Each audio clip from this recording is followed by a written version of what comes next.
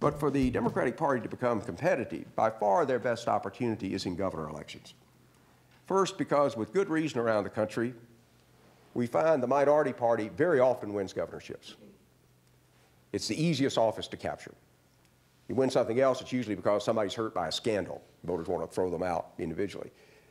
But in voting for governor, there's not a high correlation between a state being categorized as red and voting for a Republican for governor, or blue and voting for a Democrat. We got a lot of very red states that have Democratic governors, like currently Oklahoma. That was John McCain and Sarah Palin's best state. Somehow beat out Utah. The governor's a Democrat. New York, one of the bluest of states, had a Republican governor for 12 of the last 14 years and could elect another one if they find a decent candidate in 2010. Voters in voting for state leadership naturally tend to assume the governor's the CEO, and they hold him or her accountable. Now, that's not true in many instances, and often arguably very much not true in Texas, where historically we've rated our governor as 49th or 50th in formal powers. I think those ratings are now out of date, that our governor position has become significantly more powerful. But voters hold governors accountable whether they're powerful or not, so they're going to get blamed for things. And it's hard to win 3 or 4 elections in a row in governorships or in national office.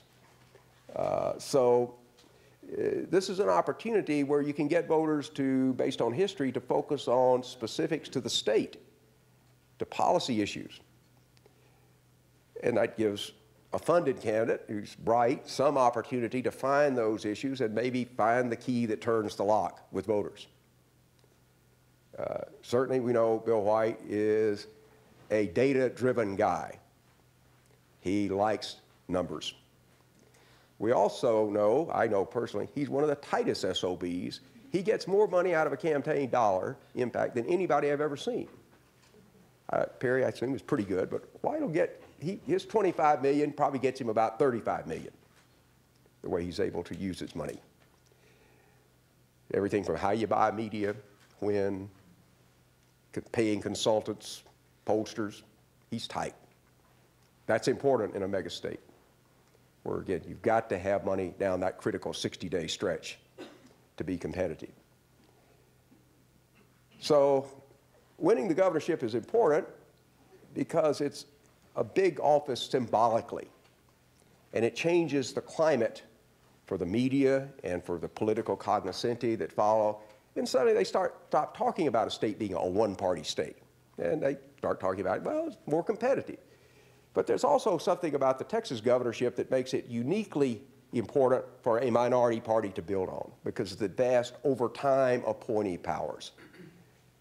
Bill Clements used that very effectively from 1979 through 1982 to build a state Republican Party. Republicans had been fairly competitive. John Tower had been winning Senate elections since 1961. But Bill Clements really provided the base, it seems to be, for the Republican Party to grow here into the success in the 1990s and the early 21st century. He wasn't a great governor in many regards, but he particularly used the appointee powers, I thought, very effectively and with lasting benefit to his party. He lost his re-election bid in 1986, but came back in 1990, lost it in 1982, came back in 1986. But it's a good position to build a party from, or rebuild one in the case of the Democrats. And I don't think there can be a competitive Democratic Party in Texas until the party recaptures the governorship. You might get a single-shot victory in something like a railroad commission race, or a besmirched high judicial officer, this personal record turns off enough independent voters. But I think the governorship is the key office in the state at the top for rebuilding.